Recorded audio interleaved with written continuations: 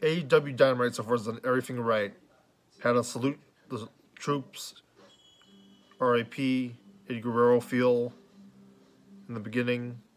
They're just putting on a normal show that's good, even when you don't have anybody there. The wrestling by the Lucha Bros and Best Friends was phenomenal. They even did the thing where like there was interference, and then they did the Orange Cassidy spot in the background.